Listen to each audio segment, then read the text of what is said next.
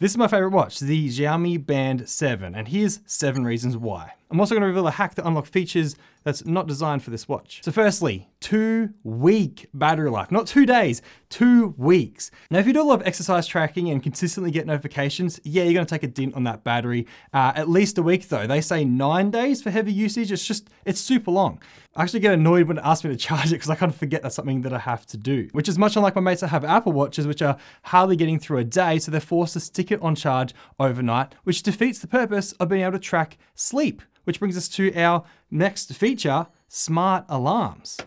All right, so check this. You're sleeping, you've got do not disturb enabled so you don't get notifications to wake you up. You've got a lift to wake period set, so when you twist your wrist, you don't accidentally turn the screen on and blind yourself. But then when it comes time to wake up, your alarm is in tune with your sleep cycle. Why not? The watch is tracking your sleep all night long. It knows exactly when you're going in and out of different sleep periods. So it knows that if you're about to start dipping into a deeper sleep state right before your alarm's about to go off, it'll wake you up to 10 minutes earlier just to avoid that.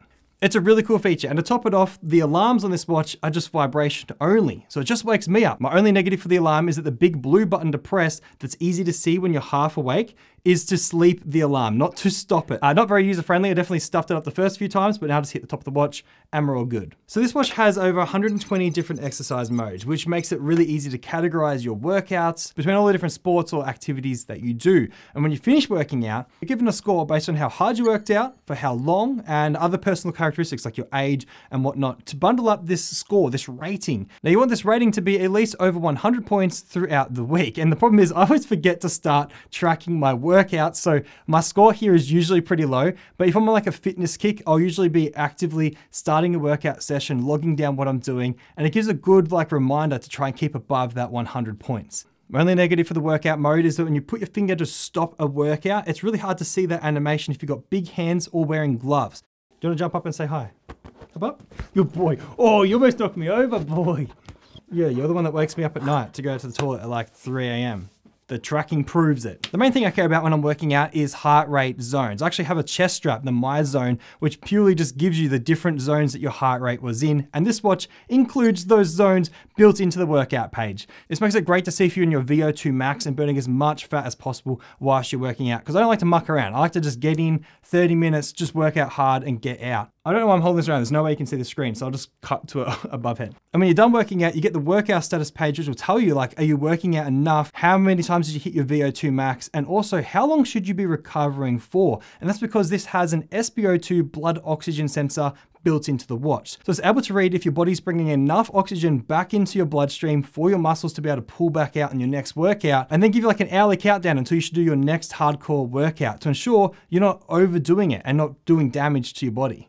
The fifth feature is basic, but absolutely essential to my daily life, and that's the torch. Whenever I'm going between the bed and the toilet, walking around at night, I just flick the torch on and it increases the brightness to 100% on a white screen. This is ample enough to see where I'm going, dodge the boys' toys on the floor, and just make my way throughout night. And it's not too bright that it kind of wakes me up like my phone's flashlight does. This is a nice level so I can go back to bed and fall asleep nice and easy. The sixth point is that it's comfortable. Because it's thin, when you bend your wrist, you can do a push-up, you can lift things, and you're not jamming anything into your wrist. I hate smartwatches where I used to like lift something and bump the button, change pages, do different settings on it because it had buttons on the side. This thing, there's no chance of that happening. You can just flick your wrist around and it's good to go. I honestly forget that I'm wearing it half the time. It's just that sleek and integrated into my life. And our seventh point, the final one, is you can hack integration. So this watch by Xiaomi is intended to only have Google Fit integration. So you log into the app, you can go into accounts and you can set that up. But here's the cool thing.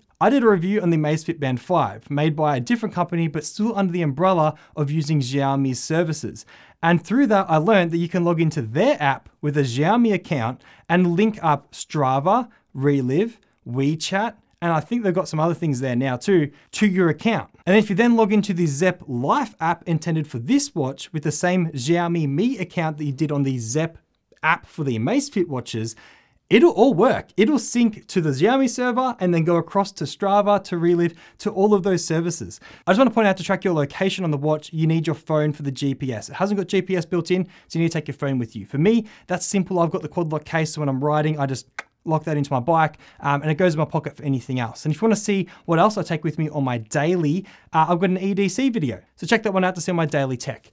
You're never really paying the retail price, and these guys, like I had a look this morning, AliExpress, you can get it for like $55 on sales and $85 for some local stock in Australia. It's different depending obviously where you live, but crazy good price. So many features, Find My Phone, Pomodoro timer. There's just endless things on here that I didn't bother going into because every other YouTuber would, or you can just go to the Xiaomi website and have a look yourself.